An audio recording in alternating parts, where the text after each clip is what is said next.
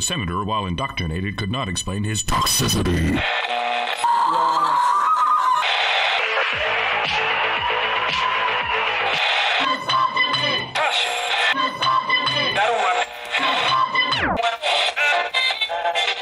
You should not listen to men's rights advocates if you want to know what they have to say. What's up, party people? And also you NPCs out there, and welcome to HBR News number 181. Weinstein accuser lied? Hillary Clinton loses security clearance? I am your host, Brian Martinez, and I am here with my panelists who are at least 1/64th Russian trollbot to look at the best feels, funnies, and what the fucks to discuss Clam Slam Badger style. Let's get started, shall we? Today's panel consists of the usual suspects, Mike J, Hannah Wallen, Dr. Random Cam, and me, the Doge in charge. We have a great show lined up for you guys today, so please be sure to continue the conversations both in the chat as well as in the comment section. On this week's HBR News Show, we're going to be talking about the collapse of one of the cases against Harvey Weinstein. We're going to be talking about the anime Goblin Slayer and all the triggering that's been happening around it, witches against Kavanaugh, and much more. So stick around; it's actually going to be a good time, and also kind of an appropriately October-y, couple of stories too. And also stick around afterwards for the patron-only after show.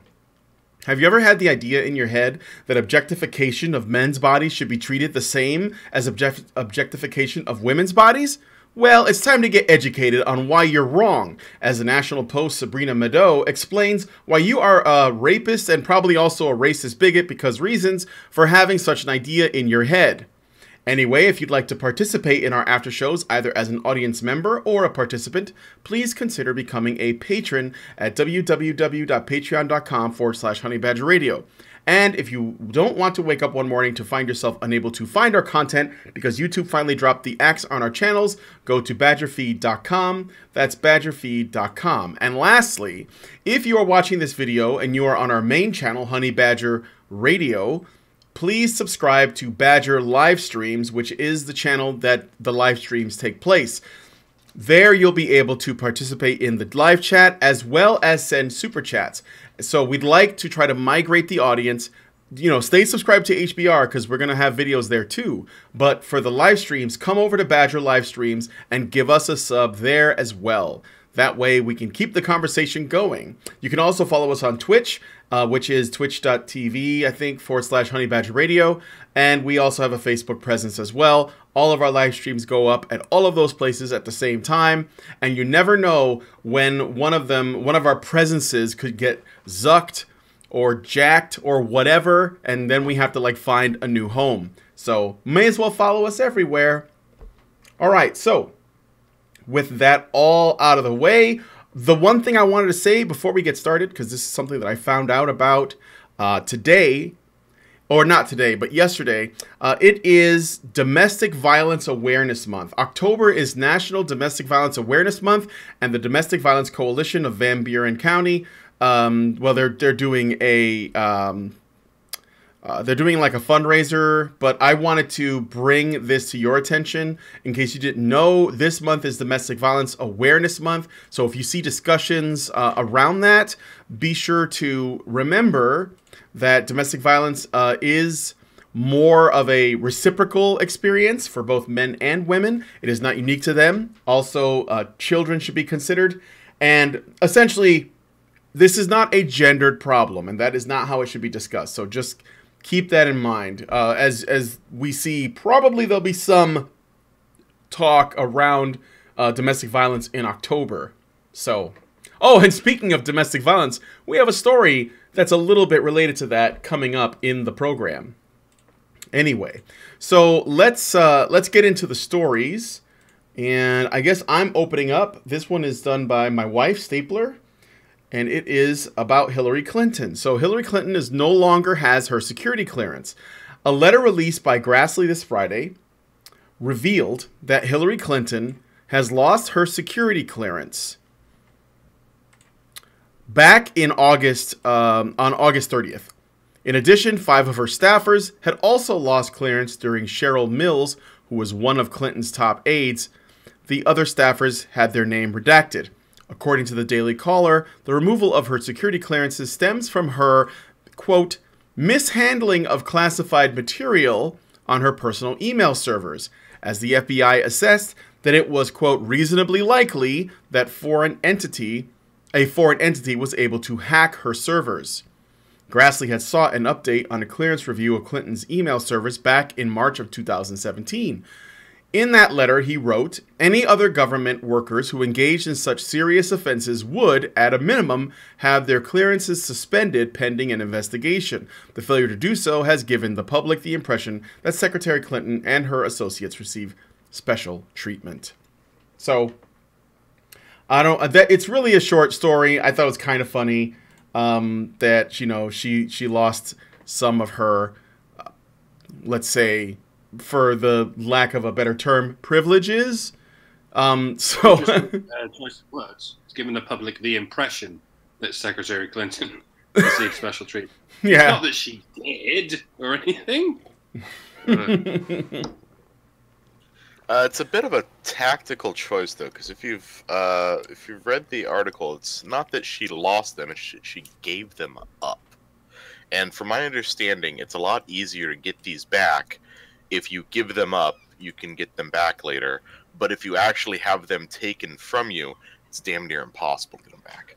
Yeah, but if you hand in your resignation after you've been written up all but the last of the number of times it takes to get you fired, doesn't change the fact that you were going to get fired.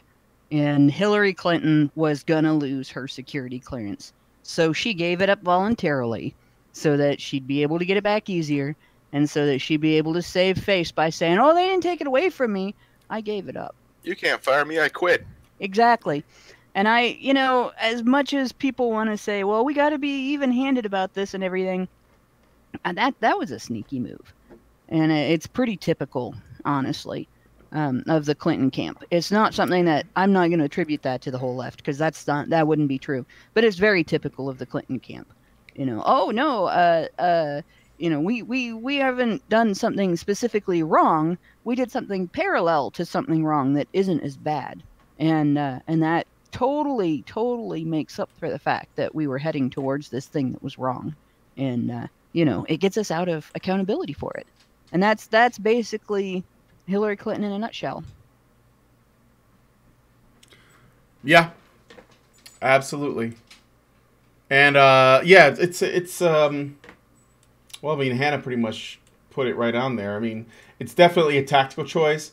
I think it's kind of funny because it could work to serve her better in the future, but I think people can see through it. So, all right. So, I mean, this is really, it's not a huge story, but I thought I'd mention it. So if there's no other thoughts on that, we move on to the next one. We got like 7 to get through, so. Okay, Mr. Mike J., would you do the honors, please? Why, certainly.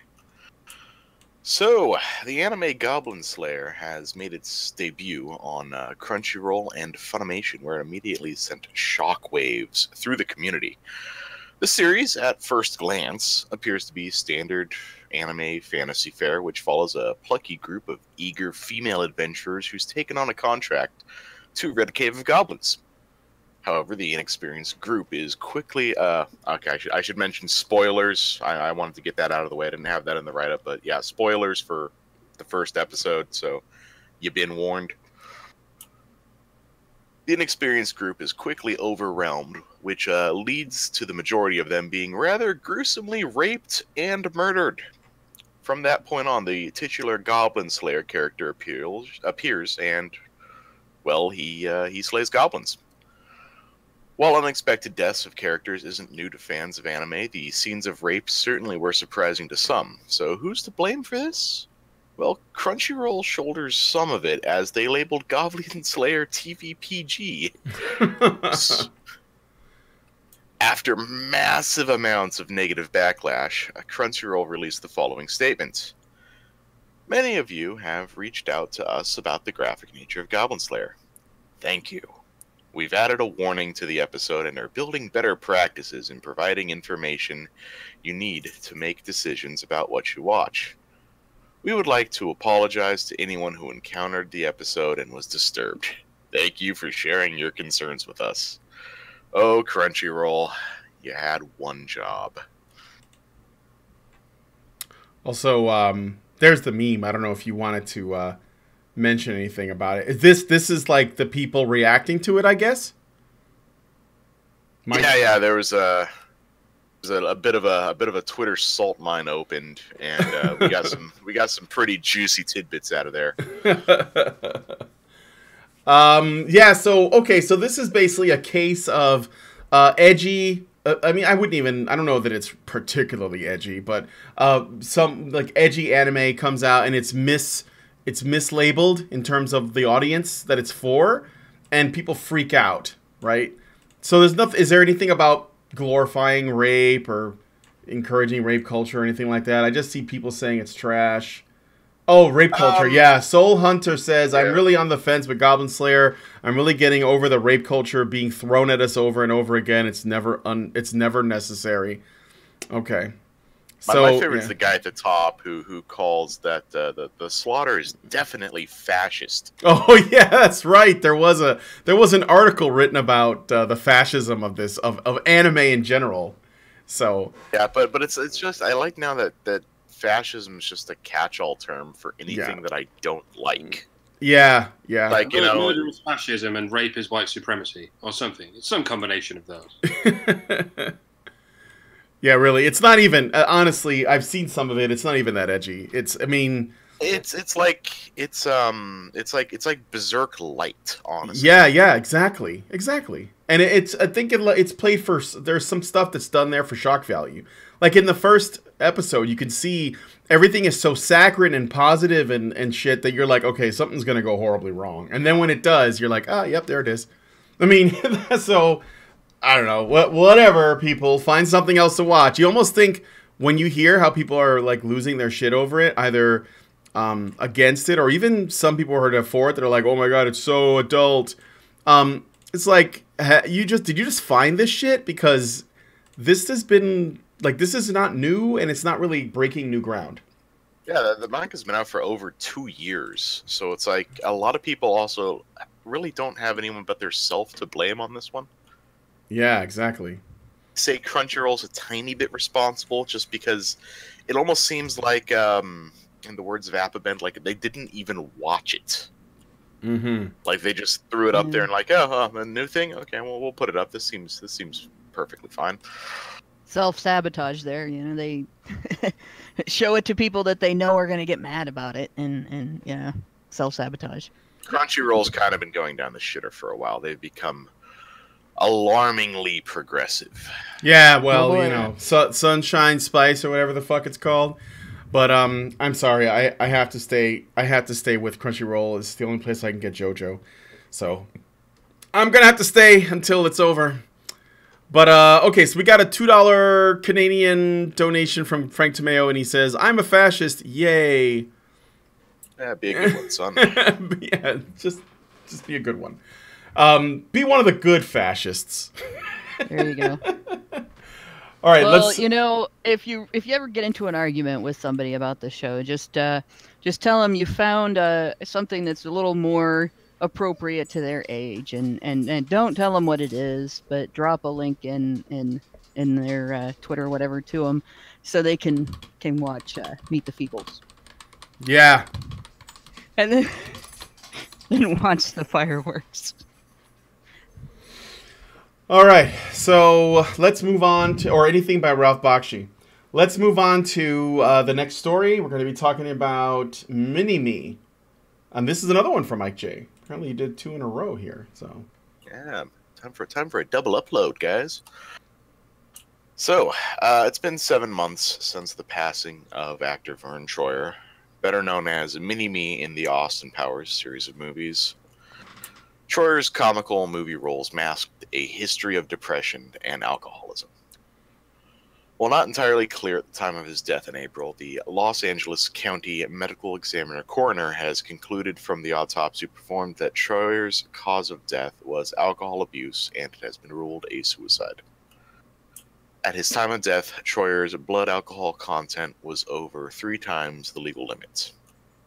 In a statement made to the actor's social media pages, a spokesperson for Troyer said the following, quote, "Over the years, he struggled and won, struggled and won, struggled and fought some more.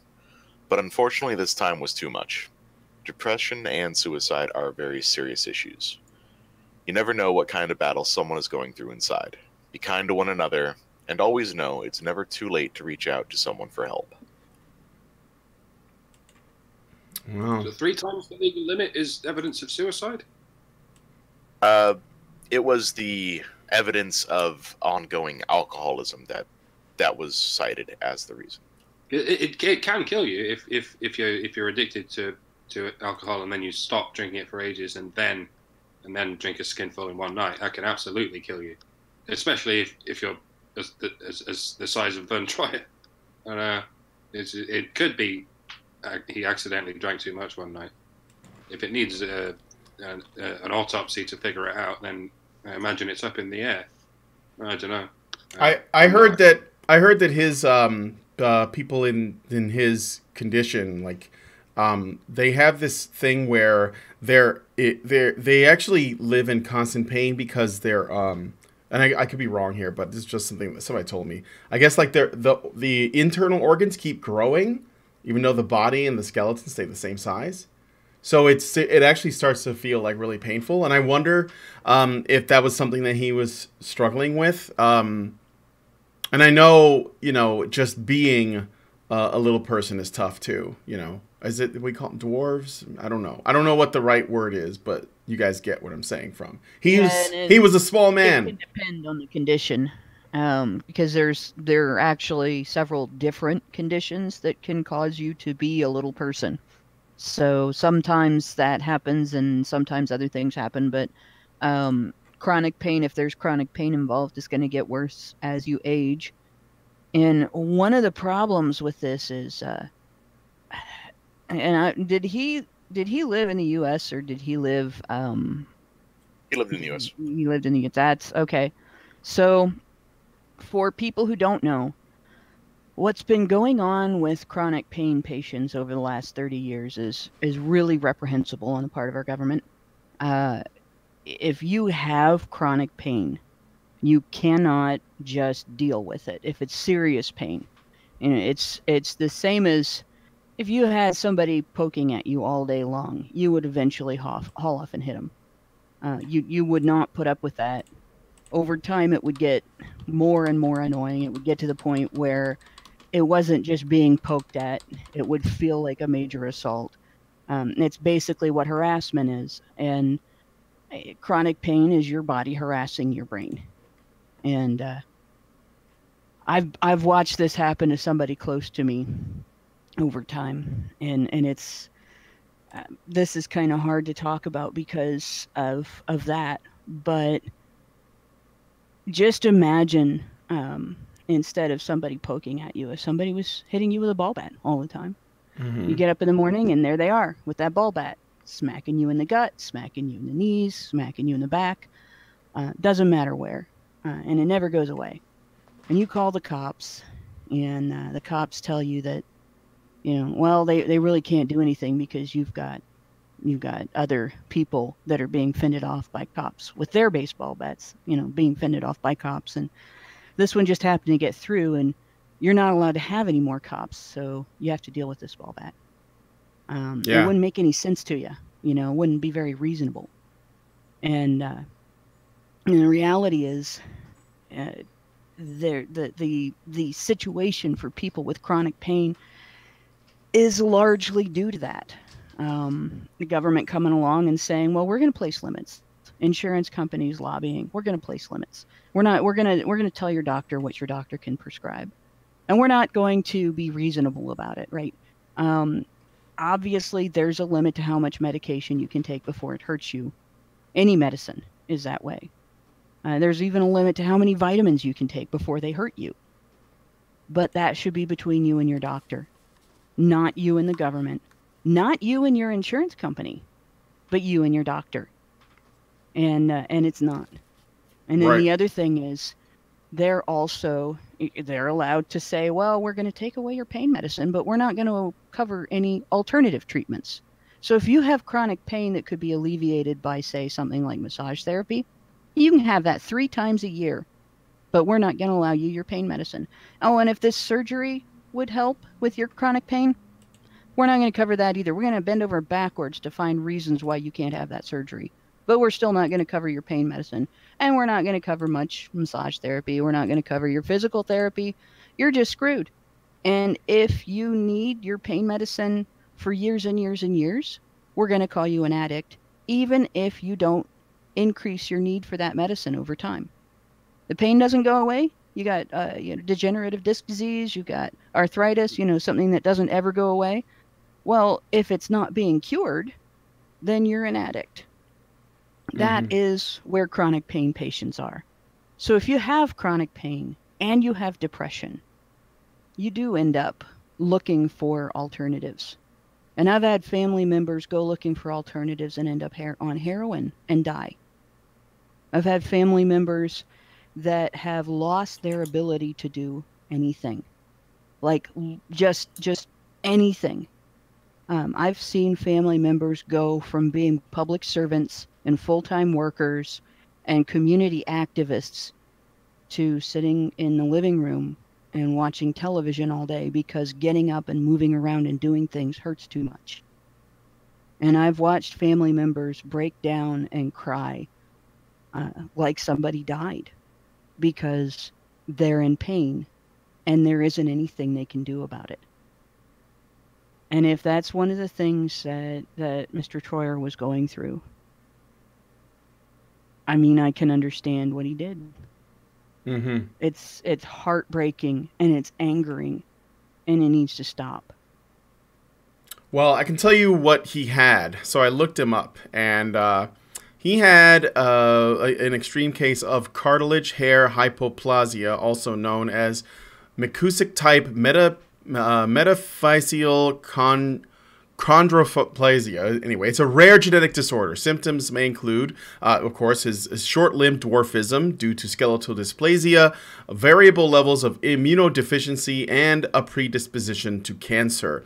So he has no hair on his body, hence, his baldness, short-limb dwarfism, extensible joints of his hands and feet. His spine was abnormal. He had neutropenia, a defective antibody, and cell-mediated immunity. So he had a host of problems that were physical, and it was genetic. It was something that he likely inherited.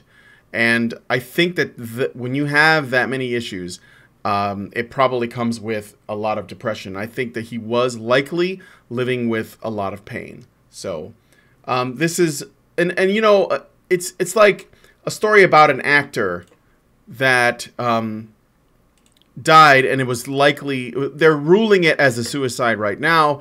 But what we are also looking at, is a person that somebody said read these things before. Well, I'm sorry, it didn't come up until now, but. We are looking at another case of a male suicide, and sometimes it's for these kinds of reasons. He probably didn't have the support system that he needed. Maybe there was nothing that could have been done. I don't know, but I thought nonetheless it was something worth sharing. So, especially if you guys were fans of his from the movies he's been in and stuff. So. Yeah, this is one where it's really important if you know somebody who's in a situation where they've got a chronic disorder, whether it's chronic pain, whether it's an immune disorder, anything like that. Just check on them every so often. See how they're doing. See, you don't have to, be glad handing and try to prop them up or anything. Just let them know that there's somebody thinking of them and that wants to spend time with them and stuff, because those are conditions, and it, like I said, it doesn't matter if it's chronic pain or if it's an immune disorder or if it's a different disorder, that anything that just repeatedly causes you problems throughout your life is going to lead to depression, and it can lead to suicide. That's one of the groups of people that is high risk for it, is people with chronic health conditions. Yeah, exactly. Okay, so if there's nothing else, I guess we'll move on to the next story. But R.I.P. and peace, Mr. Troyer. And yeah, I know that was a while back, but it's still worth bringing up. So here's where things get interesting. So the Weinstein accusations appear to be falling apart, or at least they're starting to. Harvey Weinstein faces up to life in prison on charges of rape, predatory sex assault, and criminal sex acts for the alleged attack on 3 women prosecuted by Manhattan District Attorney Cyrus Vance Jr.'s office. Weinstein's defense lawyer, Ben Brafman, has argued the movie producer should be dismissed because prosecutors hid the fact that he had a long-term consensual relationship with at least one of these accusers. This accuser, Lucia Evans, says Weinstein forced her to perform oral sex on him in 2004, when she was a 21-year-old college student and aspiring actress. However, according to page 6, prosecutors have found a written account that the sexual encounter was actually consensual. A prior employer of Evans turned over the personal writings she left on the company computer, which appear to contradict her grand jury testimony, a law enforcement source said. The writings indicate it was consensual, friendly, a source told the Post. It has caused a split in the Manhattan District Attorney's Office. Some believe the charges should be dropped and that there is a problem with this complaint. Another unnamed accuser exchanged 400 emails with Weinstein during the weeks and years after the alleged rape. In a February 2017 email sent nearly 4 years after the alleged sex attack, she wrote, quote, "I love you, always do, but I hate feeling like a booty call, smiley face."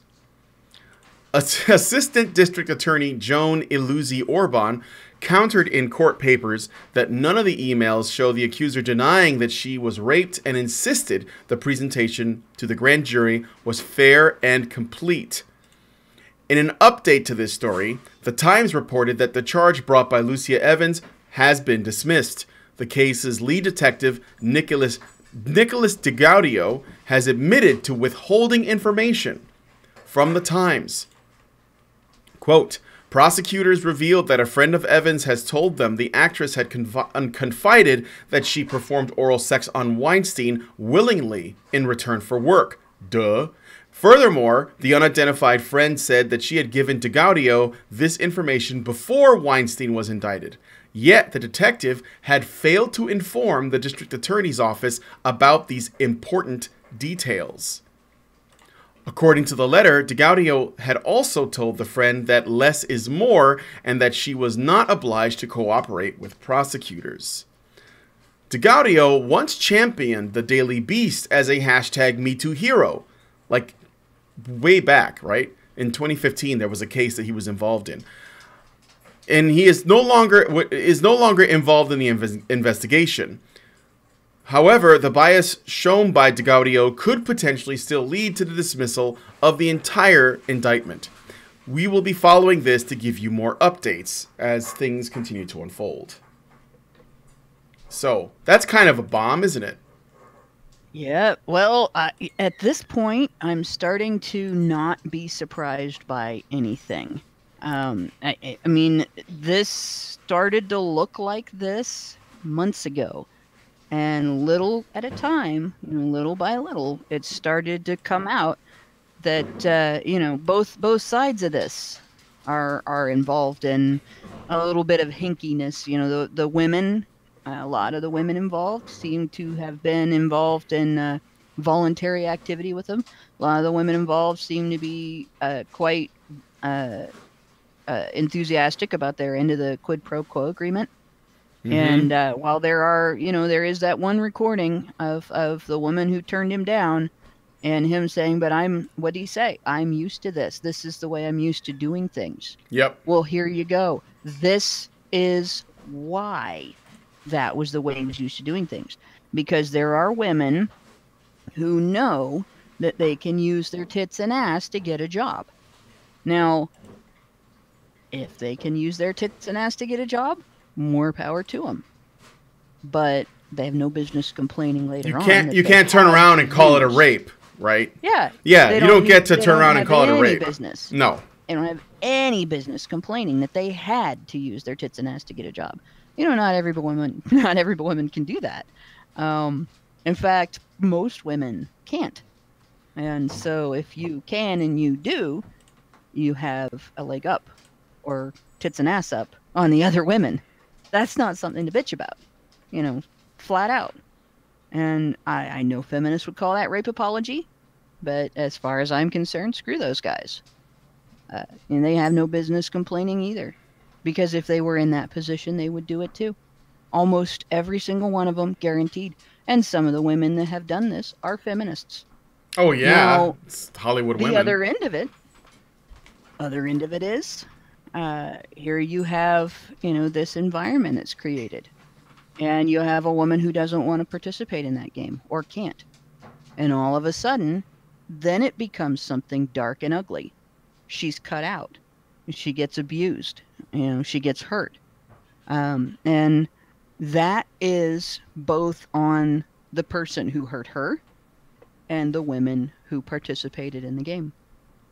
You know, you encourage this kind of thing, and you're eventually going to encourage someone with serious boundary issues.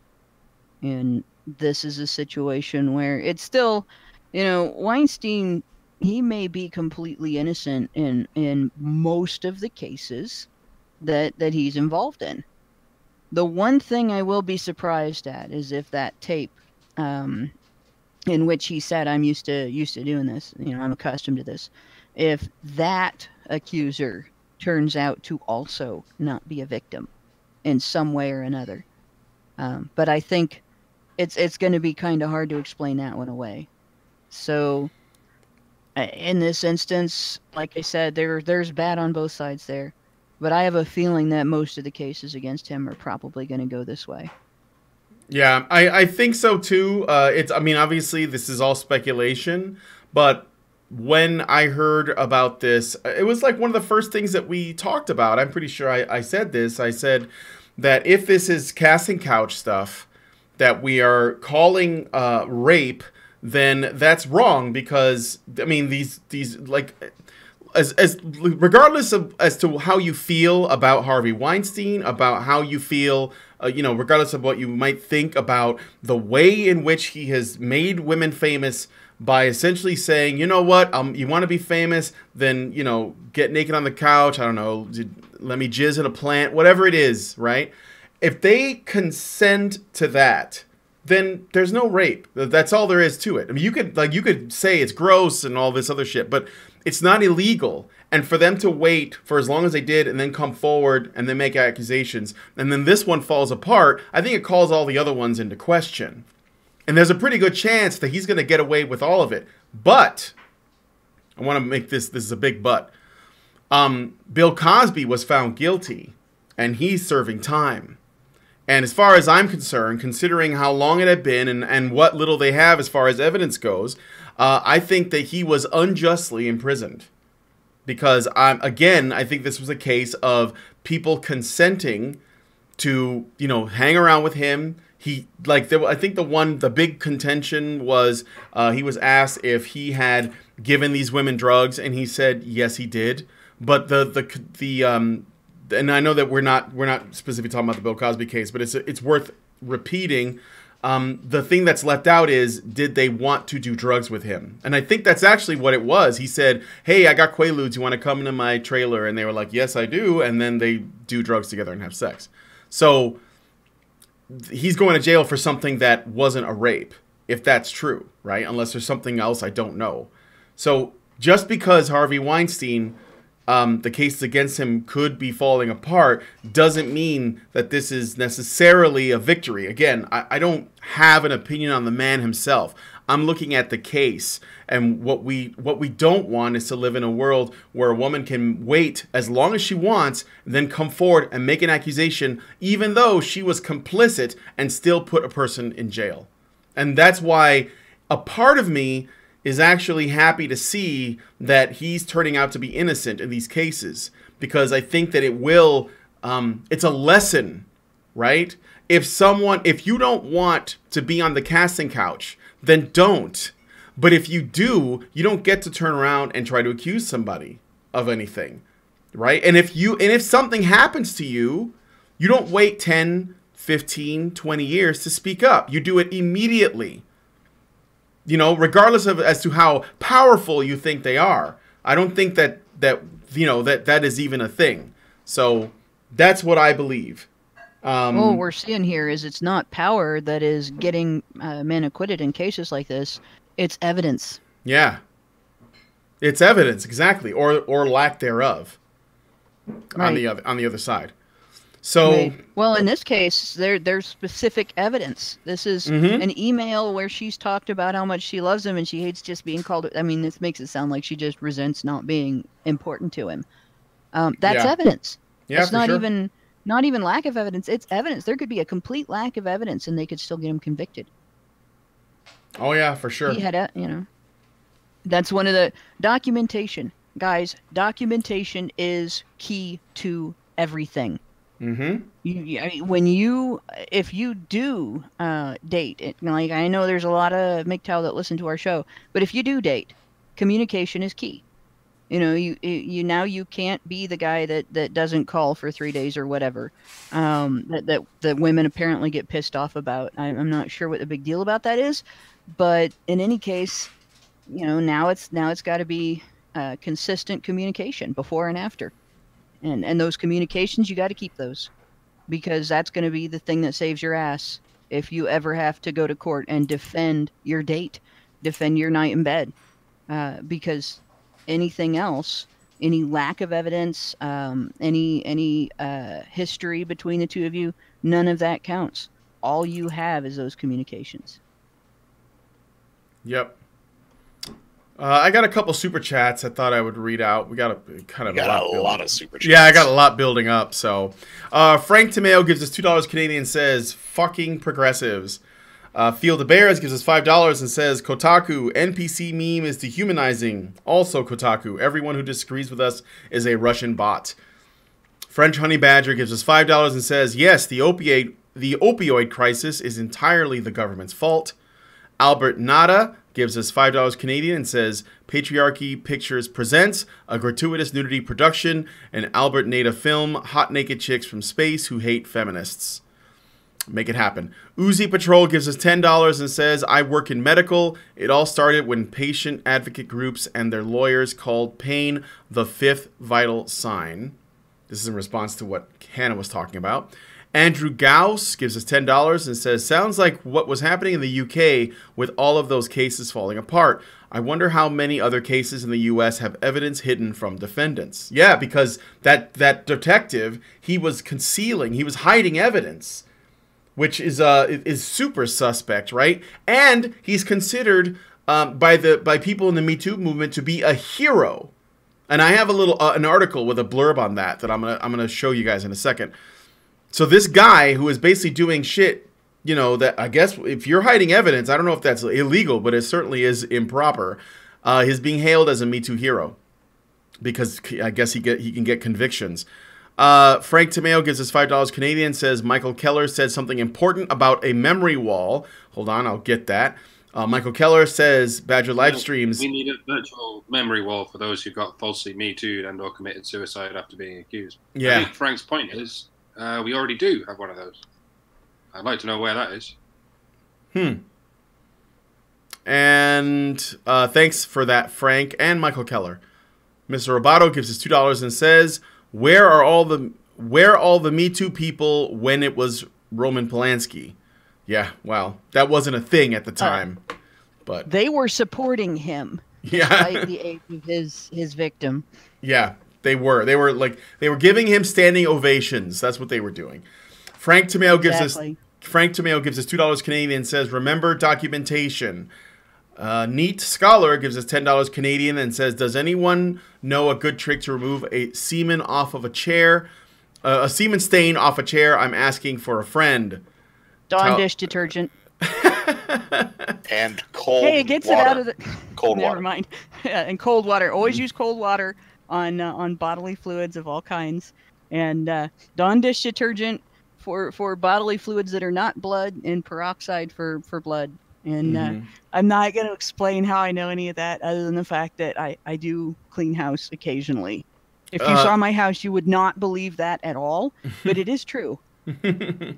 Also, if you have Sasha Grey handy, I'm sure that she'd be willing to help you out with that. Tyler Preston gives us $2 and says, "You guys saw the pilot of the Charmed reboot?" No, I know about it, but no thanks. But we will be talking about witches.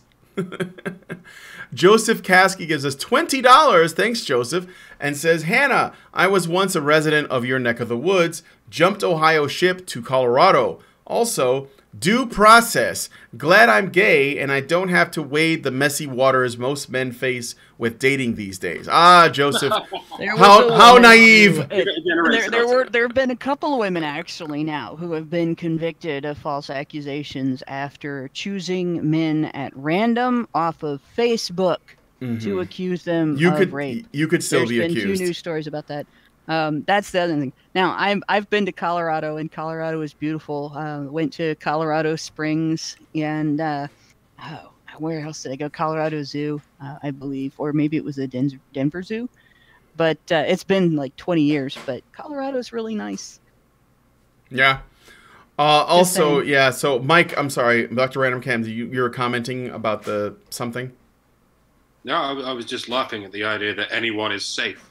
Even gay men. Yeah, exactly. If a woman levels an accusation, all together now, it's true. Yeah.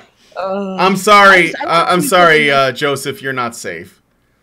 I want to point one other thing out. There are 2 very significant differences between Harvey Weinstein and Bill Cosby. One of them is blatantly obvious. One's white and one's black. So that's sort of consistent with what we've seen in the justice system. The other one is Harvey Weinstein is a progressive, and he's buddies. He rubbed shoulders with lots and lots of progressives, lots of politicians who are not progressive also, but he's a big progressive supporter, right? Bill Cosby was a conservative. Yeah, so he's not. So that means he's not actually black. He is Uncle Tom.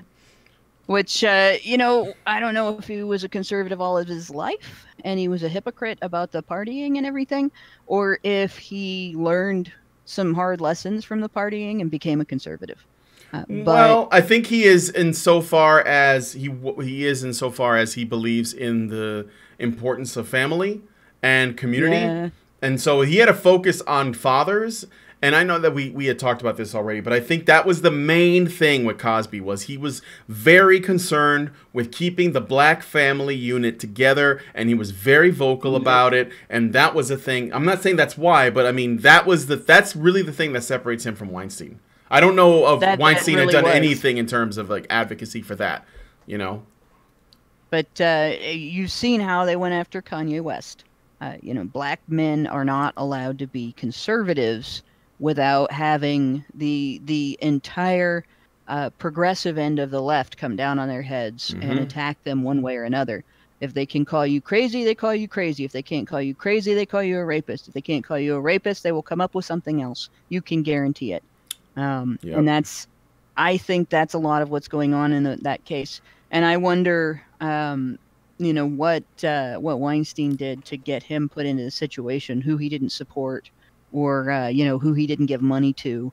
I'm really cynical about this because looking at the accusations and everything, how they're falling apart and everything, I really suspect that it's political as much as anything else. Not just political as in the Me Too movement, but personally political against him.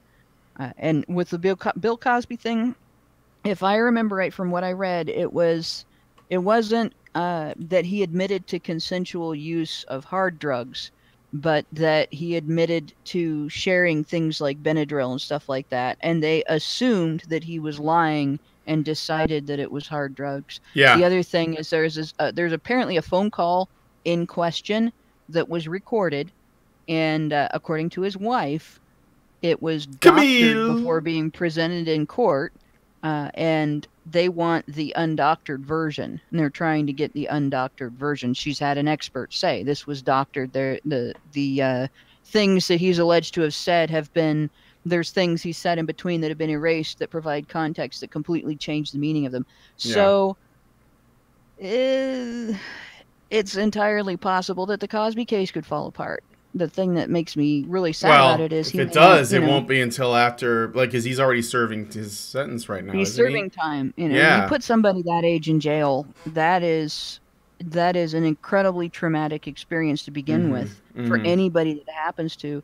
When you put an older person through a traumatic experience, he's going to have to be tough as nails to come out of this alive. Yeah. And I'm rooting for him to come out of this alive and to get to a conclusion where we know the truth and we know it solidly enough that there is no question anymore. And I hope that happens while he's still alive. It's also important. Oh, go ahead, Mike. I'm surprised no one's pulled the Jew card regarding Harvey Weinstein. No one's pulled the Jew card regarding Roseanne Barr, except Roseanne herself. It's much like the black thing. You don't count as Jewish if you're conservative. Yeah, or if you're not like on as far left as they are, even if you're like a centrist or something. The one thing I want to say with regards to Weinstein and Cosby is that, you know, I think it's important that I keep bringing this up with the fact that I'm willing to stand by evidence, you know, if it comes out that Weinstein is innocent, or at least, you know, not guilty of rape, and that Cosby is innocent in my mind, and that he's basically been unjustly imprisoned unless there's evidence that changes that. And I have to keep bringing it up because the thing is, in both of these cases, okay, despite the fact that Weinstein and Cosby they differ politically, as Hannah had pointed out, they're both men, and that's actually more important than where their politics is, because people on the left and the right largely believe that they're guilty, both of them, right? So and that's because it's easy to, it's not just because it's politically expedient. I think it's actually got more to do with, you know, if it looks bad, but there's not enough like if it looks bad to people, like the optics aren't good, but the evidence isn't quite solid enough, they will go ahead and side with that guy's probably a serial rapist. And a lot of them do, and they just, it's like, it's the mainstream women worsting, you know, narrative. That is the gravy train that everybody gets on. And I'm going to push back against it as often as possible because it's just like, I don't see the evidence for it. And that means I'm going to have the most unpopular opinion. And I don't know if any of the other Badgers here would agree with me, but that's where I'm going to sit on it. And I'm going to bring it up as often as possible because if Weinstein turns out to be innocent, I'm going to defend him, even though I don't like him, right? It's because that's a precedent-setting thing that has to be pointed out. The same thing goes for Bill Cosby. If it comes out later that he wasn't supposed to be in jail, then I want to be the guy who has basically said, all this time, I knew that guy was innocent, right? And we have to keep that in mind because the Emmett Till thing, we didn't learn that was a false accusation until like what? Earlier this year? So this is why, you know, we got confirmation. Yeah, and I mean, like, and I think that this thing is it's definitely bigger than race, in my opinion. It's because they're men. That comes first. You can't create a threat narrative around a race if you don't use the men in that race to do it. And so when people say you're a white male, or, you know, those darkies over there are scary, they're talking about their men. And that's the thing that I'm going to, like, keep a focus on. So just know that I'm going to follow this Harvey Weinstein thing through because I want to see what happens. I think that it is likely that many of these cases will fall apart and that they were, in fact, consensual and that he is unfairly being prosecuted, even though I don't like him. But you know what? The law is a law, and he is still a man at the end of the day, and I don't want to see precedent get set that could hurt, you know, good men too. So this is why I'm doing this. This is why I feel this way. We want to see this turned into a hate crime, by the way, because this became news today, at least over here. They're considering turning misandry into a hate crime as well. No, thank you. Do not want. Wrong direction. Thank you very much. Yeah, I feel the same way. Plus, I think that even if they do it, Mike, I believe that it's going to, because we're talking about trying to define hate crimes, I have a feeling that even if they make misandry a hate crime, there will be significantly fewer instances of misandry. Regardless. Yeah, it's like lip service. It means the world nothing. into a kindergarten. Yeah. Sorry. They're turning the whole world into a kindergarten. I gotta say it. If you listen to any politician, anyone who is it like a political advocate, a commentator, anything like that, the minute they start making noises about the general public isn't smart enough to deal with their own shit. The general public can't take care of themselves. The general public can't determine their own interactions with other people. And it doesn't matter if there's a victim. It doesn't matter if someone is ignoring where their rights end and your nose begins. If you are annoyed by them, we have to take care of that. The minute they start saying, these people are our burden and it's our job to make all their decisions for them. The minute they start saying these people are our burden and it's our job to provide, they're not your friend. They're not helping you. They're not there to make your life better. They are there to take control over you as much as humanly possible in order to keep you from fighting back against getting farmed. That is the underlying goal, is farming you for wealth. And everything else they do, this idea of making disenfranchisement from the opposite sex, regardless of which sex you are, this idea of making interpersonal conflict a crime, even if it doesn't explode into violence or harassment or anything like that, that is all about creating new ways for the government to create jobs for people to do. They have to tax people to manage people. That is it. That's all they care about. They don't care how you deal with this stuff. They don't care whether you're actually wounded by this or not. They don't even care if you're content. They don't care if you eat. All they care about is how can we create new ways to make money off the public. And that's all this is. Super chats. Mr. Roboto gives us $2 and says, Weinstein is a progressive. Funny it's not mentioned. Well, we did talk about it, though. We did mention it. It is mentioned. He's been a big Democrat donor, as big as an individual, is allowed to be in a lot of cases, for years, since the early 90s. And he's been known as a big Democrat donor, and he's been photographed with a lot of Democrat politicians because he donated to them. Oh, yeah. Michelle Obama honored him, and it goes on and on. Hillary Clinton. Yeah. It goes back. Pelosi, Schumer, he's given money to a lot to people. He's close to all those people. He's a feminist, self-identified. Here and there to the Democratic National Committee. He's a big Democrat. But the primary reason that they're vulnerable to, I agree with Brian. The primary reason that these guys are vulnerable is because they're men. The primary reason that they're targeted is because they're men. But I do believe that there's a difference in the treatment that the two men are going to receive. That is partly based on skin color, and that is partly based on their politics.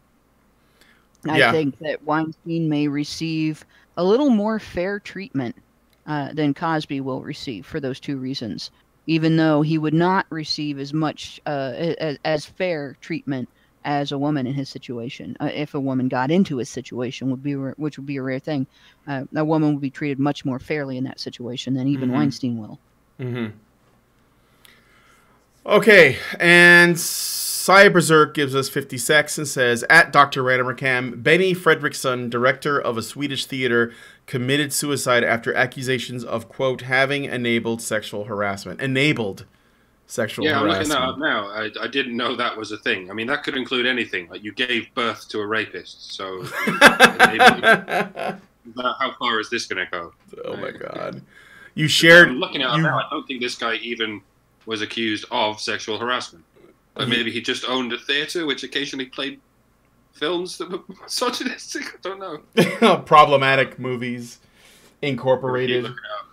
Carry on, guys. Okay, all right. We'll go on to, if anybody has any final thoughts on the Weinstein thing. Yeah, there was something I wanted to mention. This is this NYPD hero. So there's this article on the Daily Beast that came out last year honoring the same detective that was found to have he was the guy involved with these Weinstein things. So the opinion piece here essentially speculates that if this detective, Nicholas DeGaudio, who is the dude that was caught in this case that fell apart, he is the detective that was caught withholding evidence that essentially shows that this woman who was accusing him of rape or sexual assault, whatever you want to call it, was actually consenting. This guy was withholding it, this detective, in an effort to essentially make sure that Weinstein got convicted.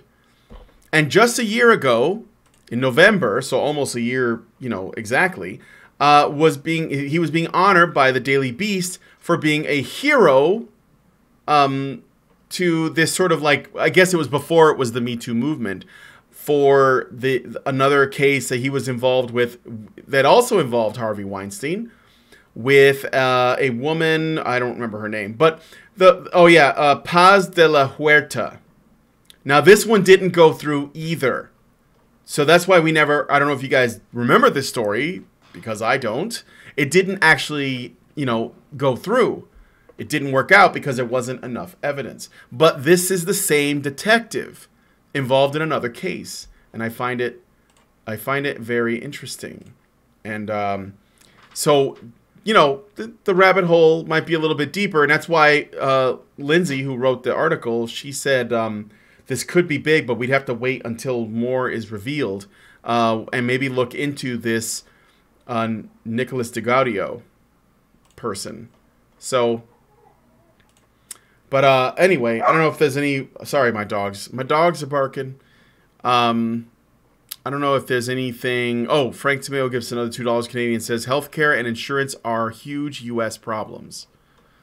Okay, well, thank you for that. Yeah. So if there's nothing else, I guess I'll move on to the next story. Well, the one thing I will say is that last bit that you mentioned prior to the super chat is really key, because that is a common problem for defendants in cases where accusations of sexual assault have been made.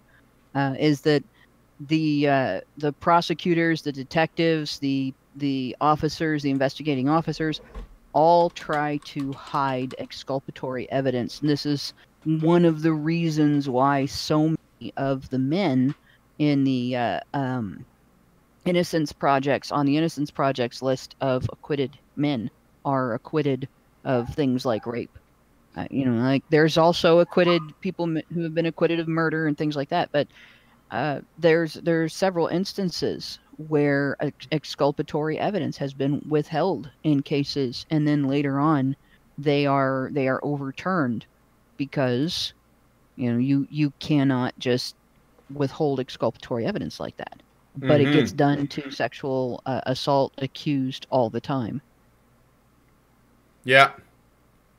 It's that I don't know. It's that whole, I guess, what is it? If you could put away 9 innocent men to make sure that one guilty one goes to jail, there are some people who believe that's what that's and the really dumb doing. thing is it doesn't make sure a guilty man goes to jail. In fact, putting away innocent men can actually keep guilty men out of jail. The FBI research showed that. The one that showed that 1 in 4 of the cases where they did DNA testing show they had, at the very least, the wrong guy, if not some false accusers in that list. That's a problem. Trauma does strange things to you. And it can help can help you remember things, and it can also cause you to have difficulty identifying your perpetrator. And in situations like that, you name the wrong person. It's not necessarily because you're malicious, but you still named the wrong person, and the person that didn't do it, that got named, doesn't deserve to be punished. And if they do punish the wrong guy and the right guy gets away with it, he may go on to do it to somebody else. So, yeah, this is a really serious issue. Absolutely. Okay. Well, if there's nothing else, we're gonna move on. Let me just make sure there's no super chats that popped up. Nope. Okay. Well, let's. This should be fun. Tell us what you guys think about these stories. Obviously, in the comment section, I look forward to seeing your comments, especially this Harvey Weinstein thing. I think it's very interesting. So, but now we're gonna talk about Kavanaugh and witches. Brooklyn witches plan to cast curse on Justice Kavanaugh.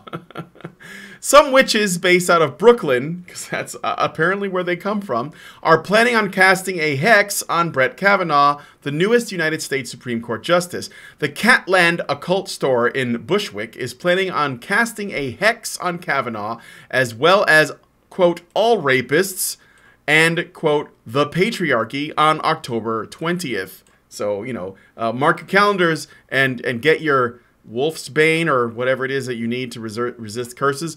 Over 1,000 people said that they will attend according to a Facebook event page. Can you believe it? Can you imagine being one of those people? The page says that, quote, he will be the focal point, but by no means the only target. So bring your rage and all of the axes you've got to grind, end quote. Dakota Barchiali, that's the name of the woman, is the organizer of the event, which is similar to other hexing events held when Donald Trump was elected president. That worked out really well, too, I'm sure. Barchiali says that the hex is for, quote, even if you don't believe in the magic of it, you're given the space and the affirmation, having your voice heard, feeling a sense of fellowship and camaraderie. We're putting out the message that you're not alone. We're not leaving you alone with the monsters. By the way, tickets are $10. Plot twist of the century. With half, I've been sitting here muted and giggling. but with tickets are $10, with half of the proceeds planned to go towards LGBT causes and reproductive rights. If you say publicly, "Oh, I hope some journalists get gunned down this weekend," that's really bad, and you'll get crucified and dropped from everyone, whoever, whatever. But if you actually organize an event where you don't just hope that people get murdered or gunned down, but you actually try to create black magic to make it happen, and even if there are a lot among you who don't believe in the black magic, they just hope someone gets murdered or gunned down or something. That's fine, as long as I don't know as long as what. I think again, it's just the right people and the wrong people. I mean, they're actually wishing death on someone en masse, right? Well, it doesn't say, does it? Is that what it's? It just says they're casting a hex. They don't know. So this is funny. I'm sorry. Because the hex on Trump, it works so well that we have negotiating peace with North Korea, and like the economy is doing well, and Kanye came to the White House. Maybe that's maybe that's where it culminated. I don't know. We'll have to see. But go ahead, Hannah. Christ. Okay, so I can just speak from the perspective of somebody who has been Wiccan and part of an eclectic coven. Actually, I've been part of 3 different eclectic covens. So, and I was the high priestess of one. So there you go. But in any case, none of the people. I'm sorry, I can't stop laughing about this. This is so fake. None of the people I've ever been involved with would do something like this because it goes against their religious beliefs. The idea that you would direct energy at somebody, and that's what they would consider this. You're directing energy at people. This is energy work, right? That they would do something like this. So if these are Wiccans, they're actually violating their own faith. Kind of like if you were a Baptist and you started praying for somebody to die. Even if they don't pray for anything. They don't direct energy for anything bad to happen to these guys. They're doing this without their consent, and they're not under attack, so they're not defending themselves against an attack. Now, the patriarchy, that's the funniest part. They're casting spells on the patriarchy. The patriarchy is an idea, a concept. So that, what exactly are they targeting when they target the patriarchy? But in any case, this is definitely not something that particular group of witches would approve. It would be normal for them to do energy work to boost themselves, to bring, positivity and comfort to people who are on their side of the political fence and blah, blah, blah. But I don't know where this shit is coming from, other than maybe somebody with mental illness or somebody that practices a different type of witchcraft. Because that is, and of course there are Wiccans who also think that they are the only people who should be allowed to call themselves witches. So if these are witches that are not Wiccans, that's going to cause a rift as well. But that blows my mind. That there are people that are actually coming out and saying this on the news too, because that's going to just scare the shit out of Kavanaugh, right? He's going to be like, "Oh, these people I don't believe in are casting spells on me."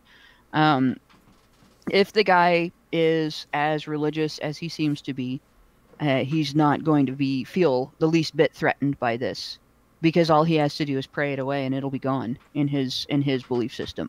So the conflict between these two belief systems is there's this group of people that, from what I understand, it's consistent throughout several different traditions of witchcraft, that if you try to do stuff like this to somebody that doesn't believe you can, it has no effect. So they're both, the conflict between these two belief systems is that their target has no belief at all that they're going to be able to affect him, and he's not actually gonna suffer anything because of this. So it's completely useless. It's a political statement. It might make them all feel great, but aside from that, it makes them look like idiots. It makes them look like hypocrites, and it also ends up being a money grubbing thing because they're charging to attend, which is one of the pagan complaints about Christian churches. So it's good times, guys. I'm gonna die laughing at this. Remember, don't say "I hope you die in a fire," because that's a death threat. You got to make sure you say "I hope Hecate and Beelzebub burn you in a fire." Just go out and get yourself some candles and light it up, and say some things, and you'll feel better, and tell everybody else you did it, and then maybe you'll scare a few people. I think witchcraft might have been the first thing feminists killed. Before they even got into pop culture, the first thing they ruined was that, and that, I don't know, giving women the vote was a mistake. Can we have chattel back, please? Let's bring the chattel back. These religions, a lot of these religions evolved out of that existed before Europe was Christian, and then it was about being close to nature and understanding as they were able to understand at the time. And I mean, all religions kind of evolved out of wanting to understand the world you live in and why things happen from a different perspective than science, because it took some time for science to evolve, the understanding of science to evolve. Sounds like heresy. I'm not down on the idea of these different religions. That's people came up with this stuff to help themselves understand things. That's not bad. And it's not bad to want to be close to nature and enjoy the seasons, even if the seasons make you cough and sneeze like they do to me. Seasons happen to try to kill me twice a year, but it's not bad to enjoy the good things in nature. It's not bad to enjoy the fact that your food all comes from nature, and deal with the cycles and keep track of that stuff and celebrate it and all that. It's just really dysfunctional to walk away from that aspect of the religious beliefs to do shit like this. Mm-hmm. Isn't it ironic that witches are actually engaging in a witch hunt against Brett Kavanaugh? It is perfect. It is just too perfect. And the fact that this is the bookstore is named Catland. Yeah, exactly. That's not surprising. Oh my God. What were you thinking? What a perfect story for October. That's all I'm saying. Okay. Anyway, get that witch a cauldron. Witches love cauldrons. Let us move on to the next. Let's move on to the next story. So, don't you hate it when you accidentally trip while holding a knife and stab someone to death? Florida woman does too. From ABC. Florida woman charged with killing her husband told investigators she accidentally stabbed him after tripping on a rug. Rachel... Presumably her husband is Florida man, so he Yes. observed everything. Oh, well, his deportment. Yes. Yep. Rachel Fidanian has been charged with second-degree murder of her 40-year-old husband, Bryant Fidanian. The 38-year-old suspect told Polk County Sheriff's investigators she was cutting pizza with a knife when the couple's dog came into the house covered in feces. Sounds like a really classy household. She said she ran towards the dog, tripped on a rug, and fell into her husband, stabbing him in the chest. While she described her relationship as wonderful, detectives say neighbors reported frequent arguments and deputies had been called 7 times to the home. Fidadian was being held without bond on Friday. Also, just before anybody else says it, bitches be tripping. That's I just wanted to say that. Bitches always be tripping, y'all. It was all the shitty dog's fault. Yeah. I just... yeah, press X to doubt, everybody. This was an accident. This is, you know... I just thought it was a funny story. Florida, man, what the fuck is there something in the water? You know, like... Yes, actually, algae. Algae is in the water, and it's a very big problem. There actually is. And there's something else in the water too in Florida. Alligators. Yeah. Well, they're not always in the water. No. Sometimes they're in your backyard. Sometimes they walk down the street. Yeah. Actually, my uncle's down in Florida has netting, some sort of netting all around his backyard, to keep alligators out. Like, you actually have to take anti-alligator measures in certain areas of Florida to keep alligators out of your yard. You've got pythons there now as well. They introduced pythons, and now they're overrunning the place and killing everything. It's God, probably Florida somebody's people. pet getting away. So yeah, Florida has some, like, it's the Australia of America. It's the closest we've got. They have brown recluse spiders and black widows and great big nasty things that can eat your pets and your children. I think they even still have like some big cats, not little cats, but actual like cougars and stuff like that. So there's all kinds of fun things in Florida, but and apparently there are women who can't go walking through the living room without falling on their husbands and stabbing them in the chest. Damn, dude. You know, it just sank in that she's 38. The bitch looks like Dolph Lundgren. I mean, damn. I know. she looks like she's my age. But she looks way older than you, Hannah. Way old. You look like a story. teenager compared to her. I'm serious. No. Oh, you're a sweetheart. This woman's life was rough. If her story is as bizarre as it is, it's what she has described as possible. If it's true, then there should be footprints on the floor from the dog. So the detective should have at least found some evidence that the dog actually did come into the house covered in shit. Like, if that happened, it's possible that her story is true. It's too bad her husband's not around to defend her. No, meth's a hell of a drug. I know. Somebody said you could light a match on that face. Michael Keller, no, Brian didn't call me old, I but know. I am 46 and proud of it. Because, I'm 46 I did have too. a doctor say I wasn't going to live to be 21, so neener doctor, not ours, obviously. Oh, anyway. So it's nice. It was a good try. Tripping and falling into your husband with a knife it's a good try. You should get one of those rolly things for pizzas though. They work a lot better than knives. That's kind of a pain in the ass. And also, why was your dog covered in shit? What the hell is wrong with you? It was Florida dog. Yeah, right. Florida dog. Probably rolled in it. Okay. I got some super chats. Let's see. Maul Lurk gives us 20 kronas. I know that now. Donkey Kong coins. Says, did it to Trump too. Now he can't stop winning. This is regards to the witchcraft, the spells. French Honey Badger gives us $5 and says, so that witch stuff is still about collective masturbation. And then Capistan gives us another $5 and says, Florida police records are public, so journalists just sit at police stations to pick up stories as they come out, hence all of the stories. And they're so great. Don't ever change Florida. Joshua Toms gives us $2 and says, why live in the middle of nowhere in Florida? I don't know. I mean... Cheap real estate. Yeah, it must be. Free real estate.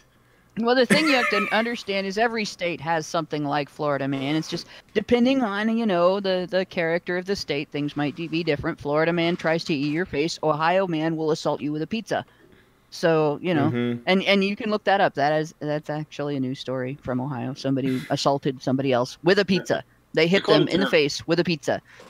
So yeah, there's every state has their Florida man, their state man, and their state woman. You just have to look for it. According to French Honey Badger, who gives us $5 to say this, Florida police records are public, so journalists just sit at police stations to pick up stories as they come out, hence all the stories. That kind of makes sense. Mm-hmm. But also, it's tropical. Tropical climates just drive people nuts in general. Yeah, isn't that where all the bath salts zombie attacks were happening many years ago? Yeah. That was all fabricated. It was all bad. Yeah, okay, all right.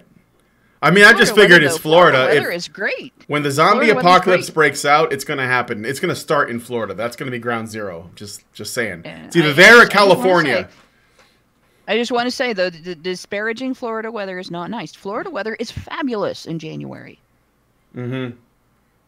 And February. No, I'm sure it is. Oh, yeah, for sure. Yeah. A great place to be in during those times. Much better to be there than in Ohio in those months. Just saying. Also, California could also... They already have zombies, but they're different kinds of zombies. California has earthquakes, though. Yeah. And zombies. Or NPCs. Eventually, aren't they? Yeah, but the earthquakes will knock the zombies down. Then you can run away.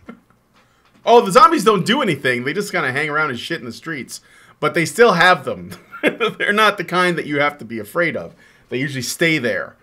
But anyway, okay, so that's it for Florida Woman. I just thought, funny story, I'll share. I think there's another super chat before I go on. Frank Tomeo gives us $2 Canadian. I'm sorry, I almost said California. I am sorry about that. Very sorry. $2 Canadian and says Florida is crazy. Okay. We don't have our own currency in California. But there's a Disneyland. Disneyland is there. I forget, Disneyland or Disney World. It's a Disney thing there. Disney dollars, yeah, we're going to switch to them eventually. Yeah. They're probably worth more than... No, I don't know. Just going to buy the whole state sometime. Just buy the state. One can. Okay. So moving on to the last story.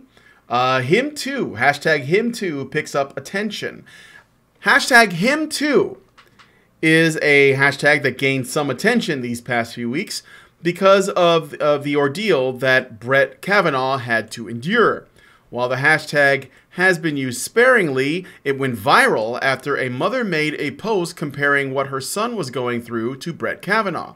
She said that her son was refusing to go on, quote, solo dates due to the current climate of false sexual accusations by radical feminists with an axe to grind, end quote. Many people made fun of her comment, and various other posts mocking the hashtag spread over other social media platforms. Her son, Peter Hansen, tweeted that, quote, sometimes the people we love do things that hurt us without realizing it. I respect and hashtag believe women. I don't know why. I never have and I never will support hashtag him too. So her own son doesn't agree with the hashtag for some reason. This is not going to get you laid, buddy. Okay. President? I think a lot of guys just do that because they think they have to, not because they want to get laid or not because they think they have to. Yeah. Like it's a requirement of being considered a good man. Yeah, sure. No, I think that's just normal blue pill thinking for a lot of guys. I mean, even like what Kavanaugh had like this speech after his I think his confirmation, and he also conceded a lot of feminist talking points and, you know, just was not red pilled at all by his experience. And I wasn't surprised by that in the least. People were shocked, and they were like, oh my God, I can't believe it. And I was like, yeah, he's still a blue pill dude. He's still gonna, if he had done the opposite, I'd have been surprised and impressed, But as long as they stay the course on due process, I'll take it for now. But yeah, this is not gonna red pill that many people, this experience. President Trump has spoken about the concerns of some men regarding false rape accusations, saying that it's a very scary time for young men in America where you can be guilty of something that you may not be guilty of. Clara Wilkins, a social psychologist at Washington University in St. Louis, says that, quote, men perceive that if women gain, men lose, end quote, and that according to some research, quote, men think they are experiencing bias now more than they ever have before. Andrew Miltenberg is an attorney who claims that he has defended hundreds of young men from false allegations, many of them in a university setting. I like how they write claims, but okay. Many of them in a university setting. He says that, quote, in most cases, not all, women are seeking revenge on ex-boyfriends or young men that they found have played around too much. It's very difficult for young men to get a fair opportunity to be heard. It's a very frightening time. I don't really believe you can be alone in a room with a young woman now in this climate. No, you can't. Yeah, no. Don't when trust it. No, when that one word, out of her can put you through a major ordeal that can last years and years, or one phrase, I'm afraid. That's all it takes. You can walk into a court right now. If you're female, you can walk into a court and get a temporary emergency restraining order against a guy simply because you are afraid of him. All you have to do is say that. You don't even have to prove it. You don't even have to prove you have a reason to be afraid of him. You can give reasons, but you don't have to prove any of them are true. So it is a very scary time for guys. And feminist reaction to, and a lot of the rest of the public as well, their reaction to that hashtag. When feminists tell you feminism is about equality, remind them that feminists took over a sexual assault and false accusation awareness conversation, a victim conversation basically, and made fun of men's response to social tolerance for false accusations by showing tolerance for false accusations. They basically proved the point of the hashtag right there. And it's insane that they would expect people to look at that and not see it as evidence that feminism is not about equality. It's about demonizing men and damseling women for dollars. They're threatened, and that's it. The other thing that I would say about this, that line, men perceive that if women gain, men lose. Women don't gain from hashtag Me Too. Women don't gain from hashtag Believe Women. Women don't gain from being treated like nothing we do or say matters. Liars do. Liars gain from automatic belief. Liars gain from not having to present evidence. Liars gain from not having to be treated as if they are accountable when they lie. And there are liars who are women, but women who are not liars don't gain anything from this. Women who are not unscrupulous, women who are not man-haters, women who are not in any way willing to do exactly what I described, go into court and say, I'm scared, give me a restraining order. Women who are not willing to disparage someone falsely to get what they want don't gain jack or shit from this. And some of them can get hurt from it because it can happen to the men in their lives. And they can even be targeted by it personally. So the idea of women gaining from this, no, it's a particular class of women. Not all women are going to gain from this. And men are losing because they are having a human right stepped on. The due process isn't just a civil right. Being presumed innocent until proved guilty is not just a civil right. Your boundaries are being trespassed on. You are having things taken away from you if you can be just jailed or have your career taken away or have your home and your family destroyed on the basis of just somebody's word without any evidence.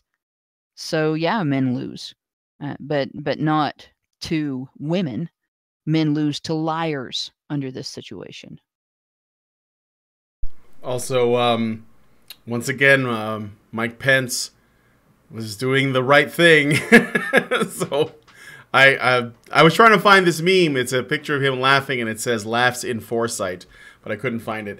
But it's pretty perfect. So yeah, apply the Pence rule if you must. Also, I mean, look, you know, it's absolutely true. This is a scary time to be a young man in America. I still stand by that, and I'm really glad that Trump said it. I don't think that we would have. There's no way we would have heard that in most cases. So yeah, Pence has been vindicated. Trump makes a good point, and guys, you know, look, I'm still for the MGTOW Congress. That's what I want to see one day. I don't think I'll see it in my lifetime, but maybe one day. So please keep doubling down, feminists. Keep making this harder and harder. Watch as more and more men go MGTOW, and then they're going to make MGTOW illegal too. You know, when they're vetting people for the Supreme Court, they're going to say, "Have you ever had sex with a woman?" And have you ever been a MGTOW? If you answer yes to either of these questions, get the fuck out. Because we all know MGTOW are a misogynist terrorist group. No, you need to have had sex with at least 10 different thoughts before we'll consider you for a place of responsibility.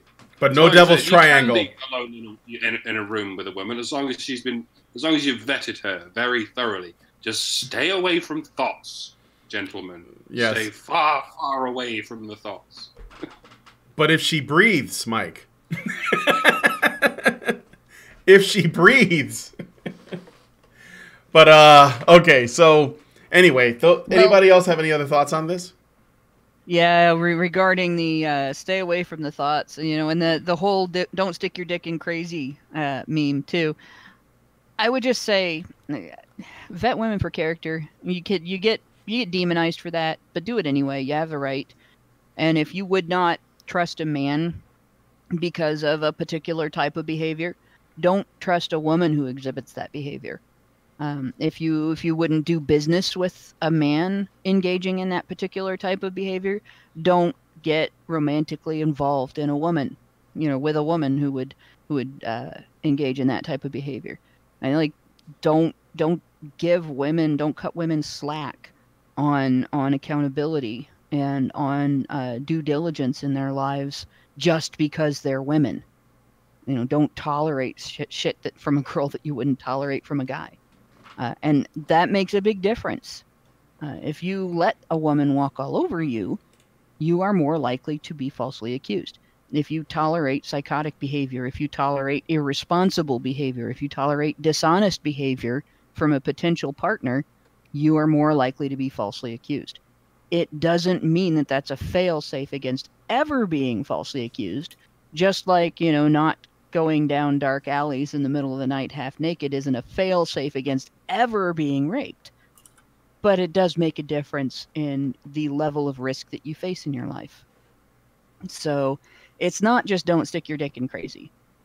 Don't you know, jump into bed with the nearest woman. Don't trust that easily.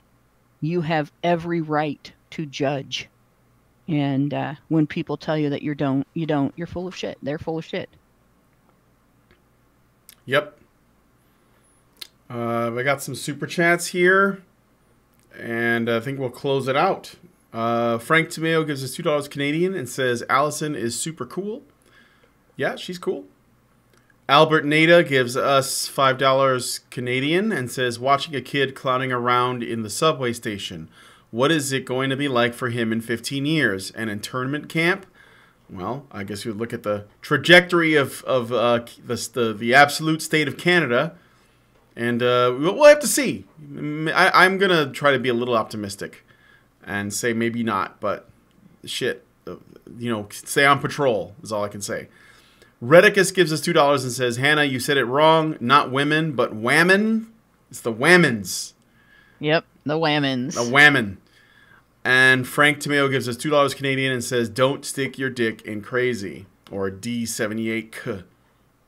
D78 in crazy. There we go. Yeah, there you go. So we're going to go ahead and wrap it up. I want you to see what we're going to be talking about in the after show. This is from the National Post. It is entitled, Bring on the Shirtless Men, Why It's Acceptable to Objectify the Male Body, but not the female one. Despite all the navel-gazing of male celebrities, women's sexuality isn't taken seriously, and that's why male objectification isn't as much of a threat. So we'll be reading this in the after show. I hope you guys have your chemo ready. And if you want to join us in the after show, you'll have to do that by becoming a patron at www.patreon.com/honeybadgerradio. One level of patronage will get you into our Discord server to hang out with us. I think another one will let you watch the shows, and then yet another one will let you be a part of the conversation. You can jump into the chat with us and talk to us about the stuff. So be sure to do that if you want to be a part of it. These are always fun.